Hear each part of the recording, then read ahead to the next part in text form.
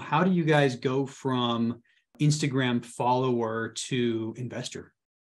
We were just naturally attracting young people who are our age through our content, which is awesome. Like we want to help people, but it's not really the people that can invest at this point because most people our age don't have that kind of capital, right? So what we were realizing was we were attracting not only those people, but on top of it, other influencers like yourself, Brian. That's how you found us. So what we started doing was getting invited on people's podcasts like this one. And those podcasts are where we've gotten a lot of our investor leads from. So by getting in front of their audiences, we now had like our back end marketing machine kind of in place where we have a lead magnet, email automation system that allows them to book a call with us and things like that already in place. But you can't get in front of people, then you're never going to like grow your investor database, whether that's in person or for us, it's social media in person. That's how we use social media to actually get in front of investors. Hey, this is Brian Briscoe, and welcome to the Diary of an Apartment Investor podcast. Today's episode does need a little bit of an introduction. We went a little bit off script today, and we're posting an episode with Jeffrey Donis, but not the typical episode that you've seen on the podcast before. Inside the Tribe of Titans, the multifamily investing community that I also host, we often have guest speakers come and talk to the community, live guest speakers with question and answer time where people can listen to what's going on, ask questions in stream, and be able to participate in these events. And so today we decided to air one of these. We had Jeffrey come on and talk to us about how to build a social media following. And we talk a lot about him, about his business, and all of that. So here comes the episode. I hope you enjoy. All right. So welcome, Tribe of Titans, tight-knit group today. We got Jeffrey Donis, one of the Donis brothers with us. And if you don't know who Jeffrey is, check out their Instagram. They're on a lot of social media platforms, and they just do a really, really fabulous job on social media, which is particularly why I wanted to bring him in today to talk, is just kind of like how to build a social media following. Jeffrey, that doesn't mean we have to just speak about social media. I mean, before we hit the record button, we had a really good discussion on things, but that's what we're going to do today. So, Jeffrey, why don't you do us a favor, tell us a little bit about yourself to start out. For sure. Thanks for having me, Brian, and hello to everyone in the audience. My name's Jeffrey Donis. I work with my two brothers. I have a twin named Kerwin, and then my other older brother, his name is Kenneth. I'm 21 years old. I live in Durham, North Carolina. I got started in real estate about 3 years ago with my two brothers. We were college freshmen. I was a college freshman at the time. Just cold calling in our dorm rooms, and that all started with wholesaling single family properties. I eventually got into some creative finance deals. Fast forward, we did about 15 deals that first year. I learned about apartment syndication through podcasts and different books that we started reading. I eventually led us into joining different mastermind groups and things like that. The one thing that we've always been big on is just taking massive action and failing forward in a way. So eventually got ourselves into a few deals as co-GPs and one as a lead sponsor. So it's a little over 1,000 units overall that were on the GP side. Awesome. Now, one thing that I will throw out and kind of reiterate, you said you're 21. How old's Kenneth? He's 24. Okay. So you got a 24-year-old and two 21-year-olds that are in over 1,000 units. So, it's in the best possible way. If they can do it, anybody can do it. I think I agree. The age factor there, when I was 21, I was still waiting to finish college before I decided what to do. It was like, I wasn't sitting in my dorm room, making phone calls, trying to hustle real estate. But age in a lot of ways, a lot of people hate to say it, it's true. A lot of people look at 21-year-olds, especially those guys with gray in my beard and like, he's 21. What does he know? Right. But you guys got out there, you're hustling, you're doing a great job. And, I'm fascinated with your social media and how you guys have grown that. So let's walk through, first of all, what platforms are you on? And actually, what platform are you on? And we'll go with my next questions. Yeah. So the main ones that I think we started on were Instagram, Facebook, and then LinkedIn has always been something that lately it's been more of a focus. And now we're expanding it onto YouTube. But we have like TikTok and things like that. Not necessarily where our target audience is. Although for us, we just naturally attract young people, and a lot of young people are on TikTok. So that's all the platforms that we're on at this point. Okay. So look them up on any of those platforms. I first found them, I think, on Instagram.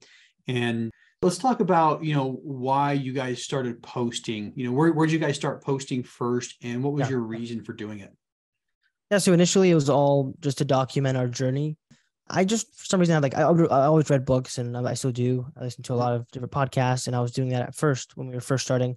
So we kept listening to podcasts, and they kept hearing Grant Cardone is one person that we were listening to at the time. He talked about omnipresence and the importance of that. And for us, it was really just to document at first. We were kind of just, letting people know what we were doing. There was no really intention behind it. I just thought, if we can build a brand, eventually it'll kind of come back full circle and give us some type of reward for doing that. So at first, that's what it was just documenting our journey of cold calling, going to meetups, literally pictures of me and my brothers at the desk, and then like a video, small things like that. And over time, when we got into apartment syndication, that's when it had that actual purpose, which I can get into. But it was really, now it's for credibility, attracting partners, investors, and things like that. Yeah. And documenting the journey, I think that's a good way of starting out. I think where people fail is when they try to pretend to be something they're not. Right. And I like how you guys started out. I like how you phrased that. We're documenting our journey. I think a lot of people can sniff out the pretenders, and what you guys did was real. It was authentic. And I think a lot of people, you got a lot of followers because of it. So you mentioned the purpose there. Let's go in a little more into that. Yeah, in regards to like the reason behind after the fact or initially? Well, yeah, initially you said it was to document your journey, and then after the fact you kind of switched because you guys were getting into multifamily. Yeah, so we read the best ever apartment syndication book by Joe Fearless, and on it he talks about a thought leadership platform, which for all of you, if you haven't read that book, I recommend it, but I'm sure you've heard of it or you've read it. The thought leadership platform is pretty much a type of place where you can be producing content, and people in your audience that you're slowly going to build will consider you an expert. So for us, initially that was Instagram. And then we realized that, we're already on these platforms. Why not repurpose it, which is just kind of posting it on different platforms. On one, you post on Instagram, you can just take it and post it on LinkedIn and kind of format it for that specific platform. So now the purpose is, one, credibility, especially being young. And like, obviously I look young, and when people meet me in person, they think I'm young, but what they will do is they'll look me up on my website, which we try to make as credible as possible. And they'll look me up on social media, or if they find me on social media, however we come into contact, they see that we're posting very consistently, and the types of content that we're posting is informative, or we like to think it is, also inspiring and things like that. So they see you as this real person who's doing what it is that you said you were doing on a consistent basis. And it's also kind of helpful. So all of these things add to your credibility. And at the end of the day, with an investor, for me, the way I like to think of it is, if they can't find you anywhere, it kind of makes you seem like a ghost. And you don't really want to invest with someone that doesn't exist. If I give you my money, you could disappear pretty easily. We're everywhere, so we're not going anywhere. You know what I mean? Yeah, it makes a lot of sense. And I had somebody ask me a couple of days ago about podcasting. Same thing. Why do so many multifamily people start podcasting? And my answer was very similar to yours. It's a credibility thing. Right. It's, if somebody meets you for the first time and looks you up and sees, and my answer to them was about the podcast specifically, but everything you said is, right in line. They see that you're a podcaster. They see that you have a YouTube channel with hundreds of videos, or, a LinkedIn profile or an Instagram profile with hundreds of posts. Now it's all of a sudden, okay, these guys are legit. And I like what you said. If they've been posting consistently, like you guys have been posting consistently on Instagram for, a couple of years now. I'm on your Instagram page right now. Let's see, 718 posts. You guys aren't going away. People can find you. So, and 12,000 followers, by the way. So that's a nice number there. But so that's your purpose now. Speaking of the purpose, how do you guys go from Instagram follower to investor? Yeah, that's a great question. So initially, in full transparency, like a lot of investors that we were getting, naturally attracting, and we can kind of go into branding, which my brother is the one that actually does our marketing, but he always brainstorms with me, and I used to do it, so I can speak to it to a certain extent. But we were just naturally attracting young people who are our age through our content, which is awesome. Like, we want to help people, but it's not really the people that can invest at this point, because most people our age don't have that kind of capital, right? So what we were realizing was we were attracting not only those people, but on top of it, other influencers like yourself, Brian. That's how you found us. So what we started doing was getting invited on people's podcasts, like this one, like your podcast. I got invited on the Bigger Pockets podcast. Terrence Doyle has one with Bigger Pockets as well. So there's a lot of different big platforms that we started being invited to speak on. And those podcasts are where we've gotten a lot of our investor leads from. So by getting in front of their audiences, we now had like our back end marketing machine kind of in place where we have a lead magnet, email automation system that allows them to book a call with us, and things like that already in place. But you can't get in front of people, then you're never going to like grow your investor database, whether that's in person or for us, it's social media in person. Yep. So that's how we use social media to actually get in front of investors. So speaking of, I remember, oh geez, and since you have a twin, I can't remember if I was talking with you or your twin, but the first time I invited one of you guys on the podcast, and my podcast, is obviously about apartment investing. I remember the response back was, well, we're actually closing on our first deal soon, so can we hold off?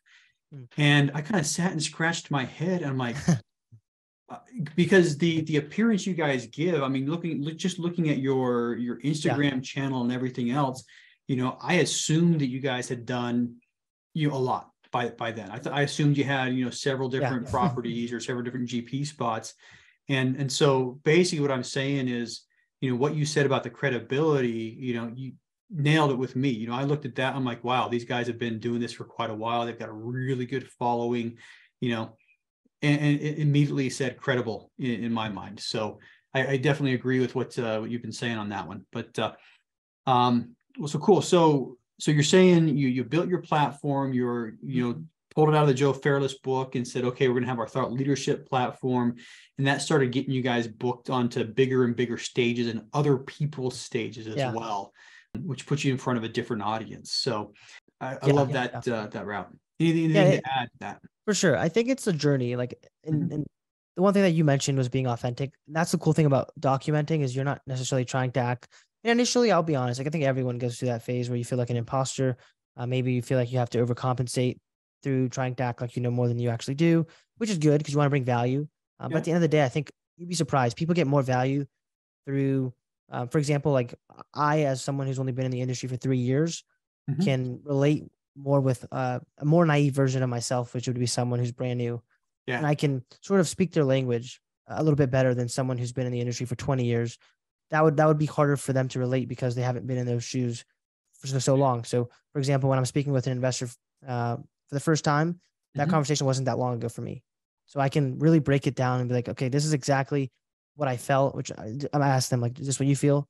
Okay, cool. Like, this is certain things that can help you. That's stuff that you can have through your content. That's authentic, kind of easy because you're documenting it.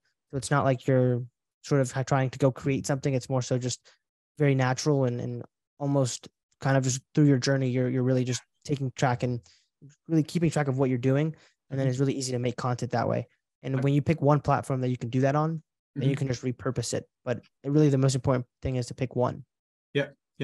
Now, a couple of things that I want to follow up on. Okay, number one, the repurposing thing. I mean, do you find you're getting do you find that your content, you're doing your content with Instagram in mind. Is it working on LinkedIn the same? Is it working on YouTube the same? What have you found with that? Yeah, I'd say they all work. Every platform, you just have to pick one that comes more natural to you and your audience. So for me, I think, each platform serves a different purpose in a way. For example, LinkedIn, I think that's one of the best platforms to be on.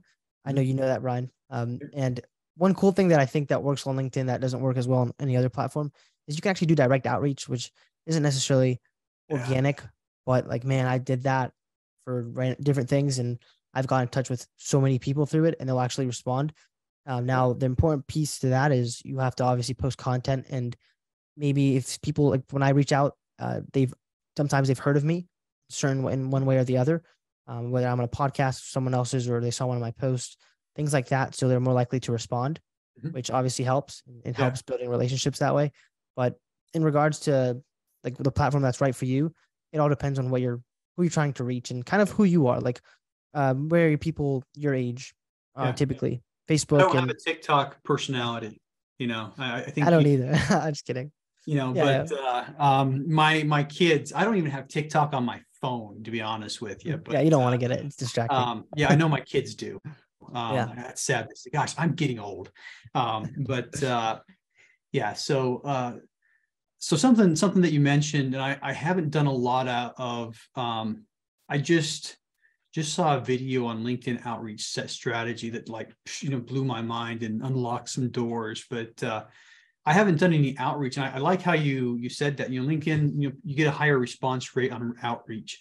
I don't know how many people have reached out to me on Facebook that I just, I probably got a billion, but you get a higher outreach on LinkedIn. So what you're saying is, and I'm just, once again, restating, you put a lot of content on LinkedIn, and the idea is you start your outreach program. You're looking for your ideal customer, whoever that is, on LinkedIn. You're reaching out to them.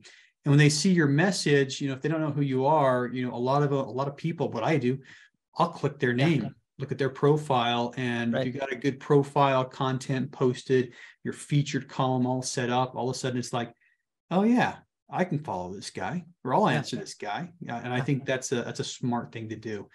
Now, I wait till people send me the connection request, and that's when I do my outreach. But I mean, I think for people that are newer, or if you don't have a big investor network, you'd be surprised how many people have in their bios like accredited investor, small things like that. And a lot of them do answer. Like I've gone on a lot of calls because of that. So it helps to have your profile built up and kind of, filled out on the bio, maybe have a lot of content, engage with people's content, because they want to connect with real people. One. Second, chances are they might see your post, because real estate isn't that big of an industry. And if they kind of see your face, I mean, you can make it like a personalized message as best as you can. It's not that difficult. It'll be a numbers game, but if you're kind of stuck with, I don't have that many investors, or I just don't know that many people in the industry, LinkedIn is free for the most part. And it's not that hard. It just takes a few messages a day. I like that. I did learn today. I asked somebody who was talking about their LinkedIn outreach, because that's kind of been one of the subjects on my mind. You are limited to 100 connection requests per week. You try to do more than 100 and they'll shut you down. So I actually got my account suspended on LinkedIn once. Me too. It was multiple times. Only once for me, and it wasn't my fault. LinkedIn News picked up one of my posts. They've done it 3 times now, but the first time LinkedIn News picked up my post, the post went viral. It was rather controversial, and it probably had 70,000 views. And I had so many connection requests, inbound connection requests, that they shut my account down. And it was just like, so I had a 24-hour. How controversial was it? I'm curious. Like, it was after it was a Bitcoin. I was bashing Bitcoin, is what it was. That makes sense. And it was right after Bitcoin. Bitcoin was at like 60,000, and in like a 4-day time frame, it went from 60 to 30. This was like early 21, maybe late 20. And, I think the post was something stupid like, do you remember that time that Bitcoin, lost half its value in 3 days, and that was the entire post. But, oh my gosh, I had, some Bitcoin haters on there. I've never been a fan, but I had a lot of people that were like, no, this is just all part of it. Buy the dip, and it's going to be at 600,000 in a year, and it's at 20 right now. But like 16 now, isn't it? Yeah. So you say 16 now? I think it's like 16,000. Last time I checked, it was like 16.9. Bitcoin. Probably like lower. Last time I checked, it was like 18 or 19. It's 18.8 right now. Okay, it's going up then. But yes, it's way far down. But that was the post. And speaking of LinkedIn, I don't know if you found the same thing to be true on anything else. The posts that I have made have been the most, that have gotten the most traction, the most views, and the most that picked up like that are the ones that I made like on the fly, spur of the moment. That they weren't the well thought out ones. It's like, looking at the news, Bitcoin just crashed. I'm on LinkedIn. Remember that time Bitcoin crashed? ? So it took 3 seconds. I think those like on any platform, those will typically do better because it's more authentic. I think like the more time you think about it, it's more like, I guess like, what's it called? Like direct, or trying to like articulate or create something.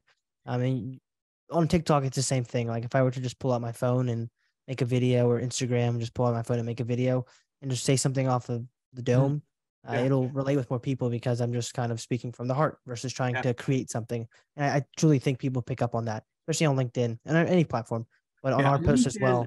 LinkedIn, I found a recipe that I think works on LinkedIn. I think every platform is different. Yeah. The recipe is pretty simple. It's got to be something that people can very easily hit a like button over, Yep. and something that makes it really easy to comment on.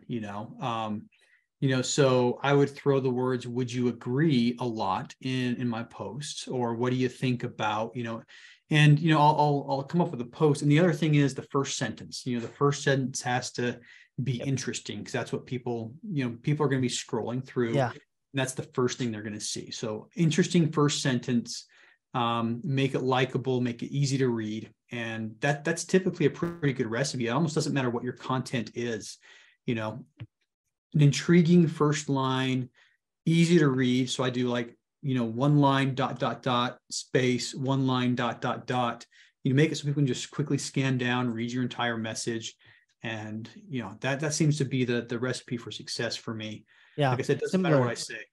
Yeah. It's similar on all platforms. I think it has to have a good hook, some type of call to action at the bottom, and then the body, it's typically like a story, which I think is what you're referring to somewhat. Yeah. Literary form was never my strong point. My wife's an English major, and the hook, that's what it's called, the hook. And the call to action, huge right there. Yeah. The call to action, I think, anyway. So another question I want to ask you, you mentioned your following on Instagram tends to be younger crowd. I mean, they might not be the investing crowd, but have you thought about ways to monetize that?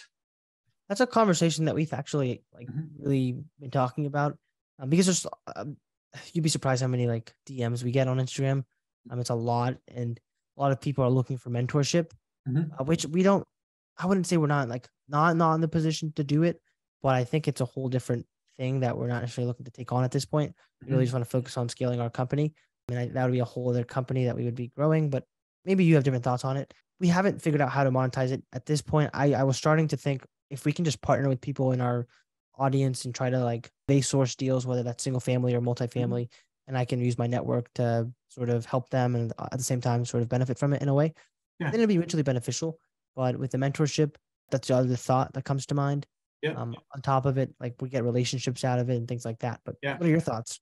Mentorship is something that's I think a lot of people look towards, because it's a fairly high dollar thing. And incidentally, I am going to be starting a mentorship program. My target launch date is going to be July 1st. But awesome. So that's something that I've been thinking about. People I naturally attract aren't the high net worth investors that are ready to write 6-figure checks. Right.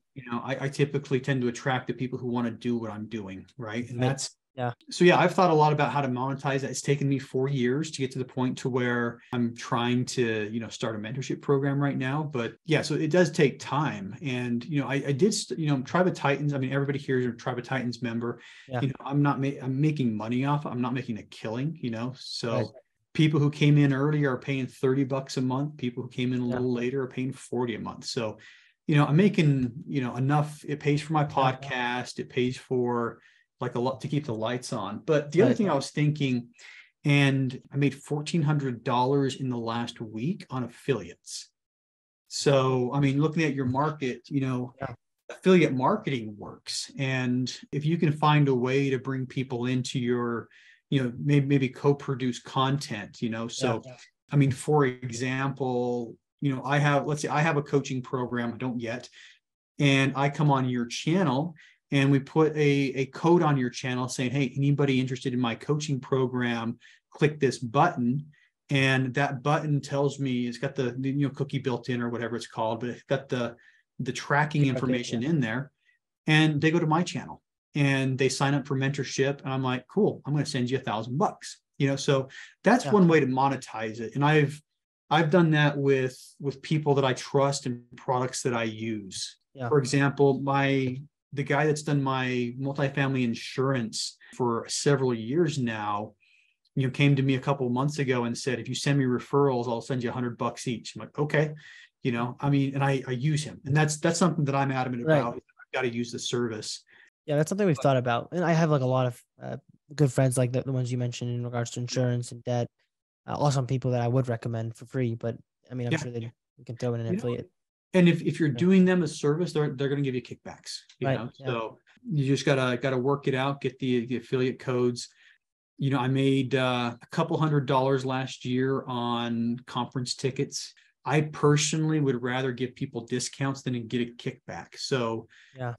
if a conference organizer gives me a kickback, I'll go back to them and say, can I get a discount instead? But Yeah. there's one or two conference organizers that like, no, we're just doing the kickback. But I mean, stuff like that, selling conference tickets. I got, maybe 2 at this conference, 3 at that conference. Sometimes the people that I bring on have products to sell, and a lot of times they'll have some sort of affiliate link. But do those conferences come naturally, or did you like reach out? some of them reach out to me, some of them I reach out to. Okay. So, I mean, like the Michael Blanc, I was a Michael Blanc coaching student several years. I know a lot of people in the organization. That one, I think I have an affiliate link that still works with them for anything, to be honest with you. But, cool.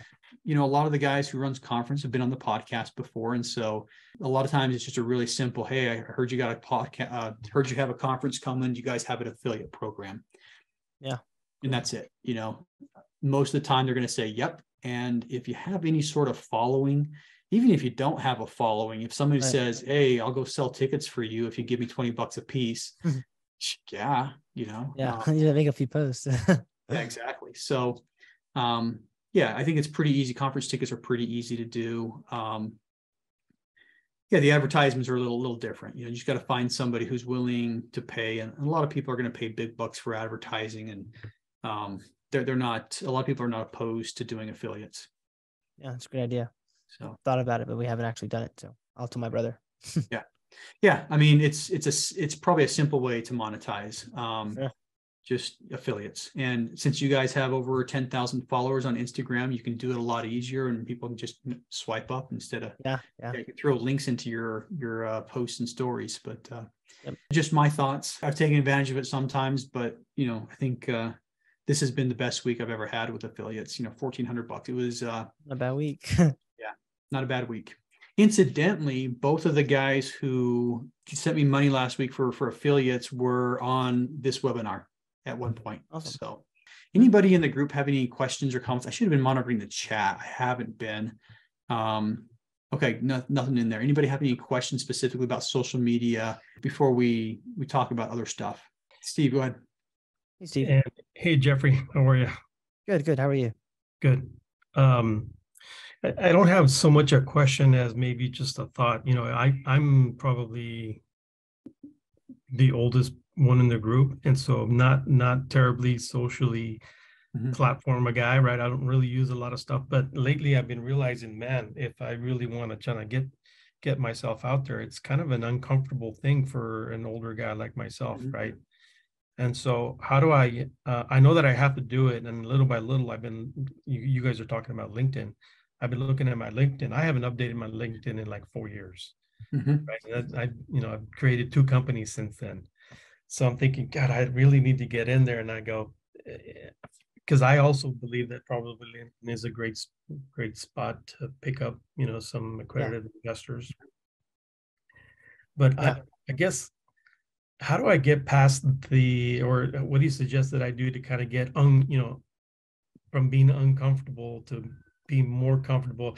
Because I was just looking at your TikTok, Jeff. I went all the way to the beginning. I go, man, you're doing it every single day. And I see how you literally started, I think I saw one with your girlfriend in there, and you guys were dancing, and then you slowly progressed into more serious I should have took that down. That was pretty cool. But what I noticed that you did it literally every day, if not every other day. When I don't know if I would be no one that in my world knows me like that. Yeah. Right. How do I rebrand myself to do that? Yeah, no, that's a great question. I think at the end of the day, it is like your mindset and how you think of it. Like, for example, I always, my brother, he's the one that makes our content right now. And every day I see him making content. Now, it does take like a discipline. You don't have to do it every single day. Obviously, that's going to be more effective.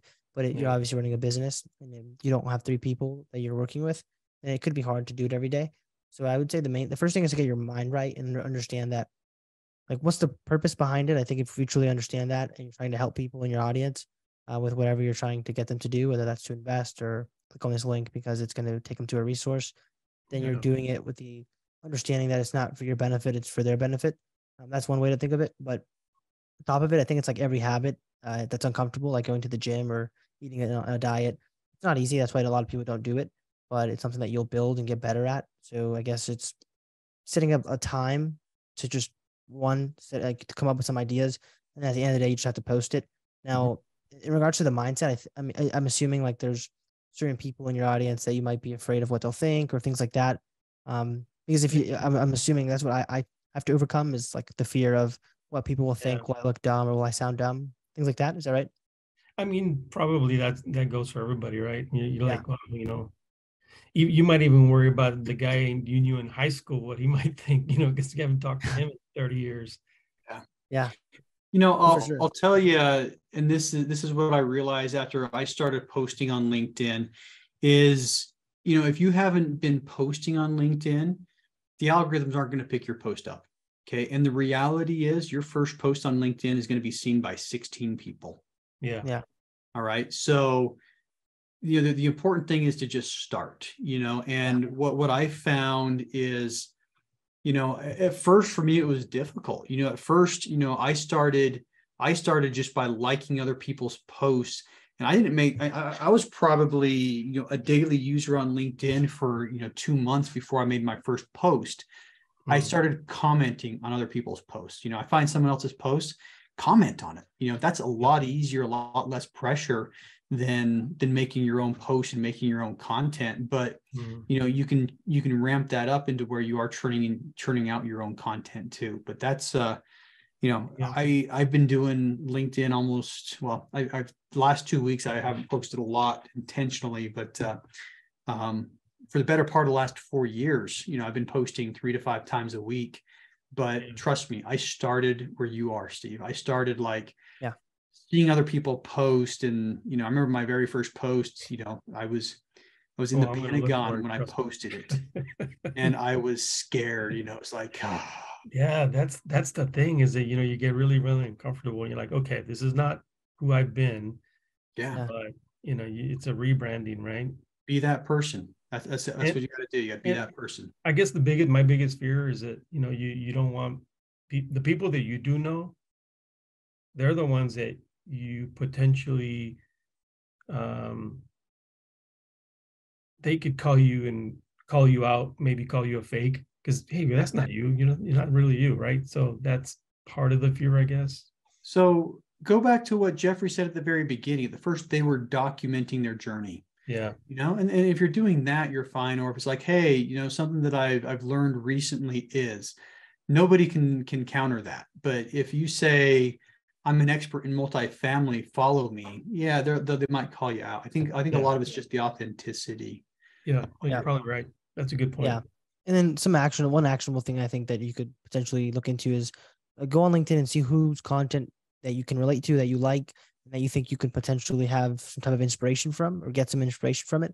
So that way it's not like you're just coming up with it by yourself, because that can be hard. So maybe just you're not copying them because you're going to put it through your own filter and then make it your own. But that way you understand, what it looks like. And eventually it's just making the post and maybe set up that kind of time, an hour a day. And first I would start with the profile. Certain people that they had these previous careers, I'm sure Brian has seen it. They'll make this post announcing that they're now doing this. So if it's something that's brand new to your page, potentially just making that post and letting people know that that's what you're doing now and kind of catching them up to date. So that way they're not caught completely off guard. Yeah. But at the end of the day, it could just start with you reposting other people's posts, commenting, because then they'll start to see that's your interest. And that's something that is now who you are. No, I get it. I actually did do that probably a couple of weeks ago on Facebook. Awesome. And a nice little thing like that. And I got a lot of positive feedback. It was nothing but positive feedback, which is good. And believe me, that was a little nerve-wracking too. Yeah. I have been doing this every day for 4 years, or several times a week for 4 years now, as far as LinkedIning. And I've only had a couple of people, who have kind of tried to call me out on the carpet, Yeah. and, there have been a couple of times where, I didn't support claims, or I may have gone a little far. And, I did have a couple of people call me out, but, I think as long as you're not getting, not going too far out on a limb at first, you'll be fine. And, Yeah. some of the times people called me out, I went back, looked at my post, and like, okay, yeah, you're probably right. I should have Yeah. explained that better, Yeah. or whatever. But I would say I would go back to, kind of a Grant Cardone type one, is like, you know what? Yeah. If they hate you, that's fine. They're listening to you. 100%. Any attention is good attention. Yeah. Yeah. But I mean, the guys that call me out on my post, it usually starts discussions, and it usually gives me a chance. You have a character count on LinkedIn, and some of my longer posts, another typical ones that I get called out on are ones where I start writing and it's like way too long, and I start cutting and I don't keep the full story in. But when people start calling me out, it gives me an opportunity to keep explaining things in the comments. Yeah. And those are the posts that get a lot of traction, are the ones where you get a lot of discussion in the comments. So Yeah. I would say, don't be afraid of that. That should be your goal. Yeah. Yeah. Yeah. But it's a muscle, I think. You build it over time. Like initially, I still get scared, but eventually you just kind of get numb to it. And I'm sure Brian can agree. It's like a muscle that you kind of get stronger and stronger. And eventually it's just like anything else that you're doing consistently. Yeah. Now, so you mentioned something earlier, Jeffrey, back end and whatnot, website and everything else. I think we would miss out a lot if we didn't talk about that, because I think you should work on the back end first and not the front end. But how do you guys have your social media tied to the website and to to everything else? Yeah. So the social media really is just to get eyeballs. And we have certain links in our bio, which is our website. But in regards to the main thing, let's, for example, like a podcast, at the end, we'll either send people to our website or specifically our lead magnet. And that can be an ebook, some type of checklist for us, the checklist. And it's just something that my brother created that will give people certain things to look into before investing into an investment as a passive investor. So it's free, but you obviously want to like build up the value as if it's something you an email address. It's not exactly. Exactly. That's all it costs. But it's like, look at all this that you get, and all you have to do is put it in your email and visit the link. So I clicked the link in your Instagram profile, and it's perfect. It goes to access your free 3-step passive investing checklist. So, I assume what you're doing is in each one of your posts, you're linking that, hey, link in the bio, which most people do on Instagram. The link goes in the bio. That's the only place you can put links. They go to the bio, they click the link. There's their passive investing checklist. Hey, cool. All I got to do is type my email in, and I can see right here, it's an active campaign block. So that's going to put their contact information directly into your forms. And I bet it's starting automation too. Yeah, it is. Yep. That's the cool thing, is you don't have to actually send out the emails every day. So yeah, one thing there is just for everybody, make sure you're working on your back end. Make sure you're able to catch the leads that come. Yeah. It's nice to have leads, but the lead's only good for you if you can catch it. 100%. And it takes time, but I think there's a lot of, Russell Brunson has some really awesome books, Traffic Secrets, and I forget the other one. It's another secrets book, but Funnel Hackers is what they call that tribe. Yeah. But I highly recommend checking out Funnel Hacker guy. Oh shoot, what's his other book? He's got some really, really good one-liners too. I mean, oh my goodness. Yeah. But honestly, I read those 2 books and learned more about marketing than I ever knew. Yeah. I mean, they're on YouTube for free on Audible version, so I recommend checking those out. Yeah, I have them on Audible, and there's several things that I should probably go back on. There was actually one statement. Yeah. John and I were talking earlier today, and there was one thing that we were talking about, content inside the tribe. And there was a Russell Brunson quote that came across my mind after we talked, and it was, the things that motivate people. He's got this one quote that I'll look it up, and I'm going to butcher it, but he says, hey, if you want to grab somebody's attention, you need to, motivate, inspire hope, or whatever. But that's what I started thinking is, I need to do more of that. I need to do more. I'll probably write that on my wall in front of me. Yeah, but, and we'll see. Cool. Well, hey, Jeffrey, one last question for Yeah. you. You know, what's next for you? Yeah. So personally, we're looking to acquire 1 to 2 properties a quarter this year. Also with the properties that we have in our current portfolio, we want to continue delivering the returns that we sort of projected for our investors. So that's also the main focus, is ensuring that we get to these in stable times with the economy and all. But mainly it's just to continue scaling. And then I'm always learning, growing. So connecting with people like yourself and people in your audience, things like that. Yeah. Awesome. And so everybody, you know, this is going to be up on YouTube too, and we'll release it as a podcast. So if you're listening, you know, best place to get a hold of Jeffrey. I'm assuming you're going to point them to your social media profiles, which we've talked about already. Donis Brothers on YouTube, LinkedIn, TikTok, Instagram, Facebook. Yep. Got it. Exactly. So all the big ones. Are you on Twitter? Did we say Twitter? I am on Twitter. I'm not as active, but I am there. So Donis Brothers as well. Yeah. I dump a bunch of stuff on Twitter, but that's just because, you know, in our social media releasing stuff, it says, you know, you click a button and it puts stuff on your Twitter account too. So yeah, but I don't monitor it. So, you know, anyway, it's free and easy. So cool. Hey, appreciate your time tonight. Thanks for doing this. And, you know, I learned a couple things that I'm going to start doing. So thanks for everything. Yeah. Thanks for having me, Brian. Thank you, everyone. Hey, if you like that episode, make sure to subscribe. But more importantly, if you haven't joined our multifamily educational community yet, which we call a Tribe of Titans, you are missing out. Get 30 days free by clicking the link in the description to this episode, or go to thetribeoftitans.info, and we'll see you there.